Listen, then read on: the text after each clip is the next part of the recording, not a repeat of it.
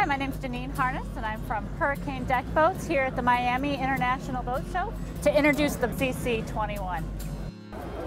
This CC21 has a lot of the same great features of the CC19, same stern seating, same bow seating, but we took that 2 feet, put it right in the center. That extra 2 feet of space allowed us to have a nice, large side entry head door. It's got an optional porta potty, but right now it's just got a large storage space. I'm 6 foot tall and can almost stand up inside. Wash down just like the CC19.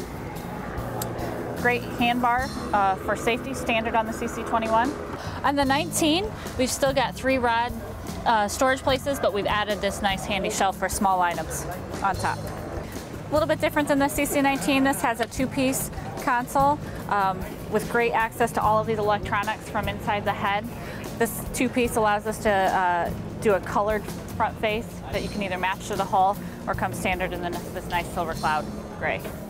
Just like the CC19, we have the largest in class live well, 30 gallons underneath the stern seat here. Another live well, bait well in the bow. Great storage areas on either side.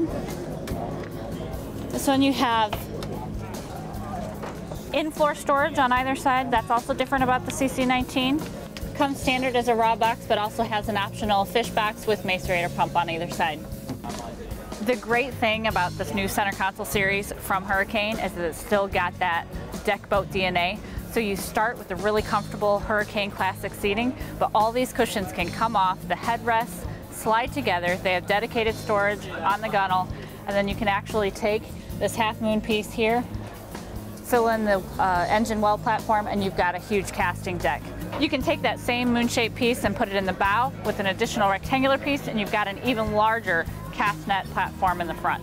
Another great feature about these backrests, you can take them completely out when you have the cast net platform, or you can put them in one set of holes for a nice backrest, slide them in the second set of holes, and you've got a nice armrest. Take that same cast net platform, put in your sun lounge cushions, and you've got a massive area to lay out in the sun. On this particular boat, it has a 200 horsepower from Yamaha, but you can option it up your way from a 115 to a 225. As tested with this Yamaha 200, it went a maximum of 46 miles per hour, 3 seconds to plane, and went from 0 to 30 in 6 seconds. Cruises nicely around 30 miles per hour. In true deck boat fashion, you can fit both your family and their friends with you, total capacity of 10 persons.